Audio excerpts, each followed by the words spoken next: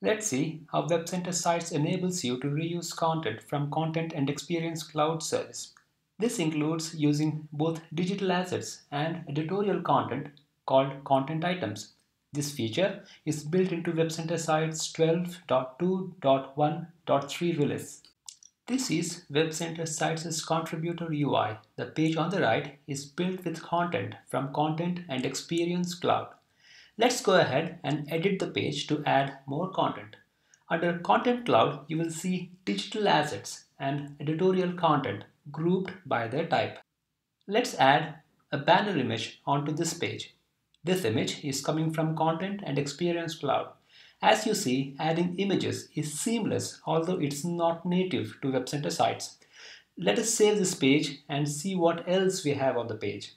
The articles here are coming from Content and Experience Cloud as well.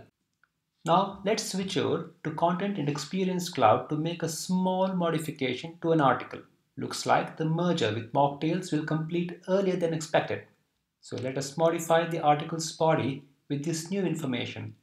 Although you modify the article, the change won't appear in WebCenter sites or any consuming application unless you publish the change.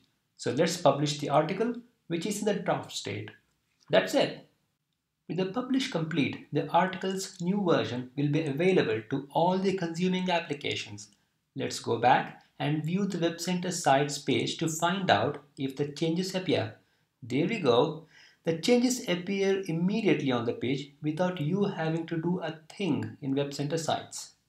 This shows the Content Hub capability of Content and Experience Cloud.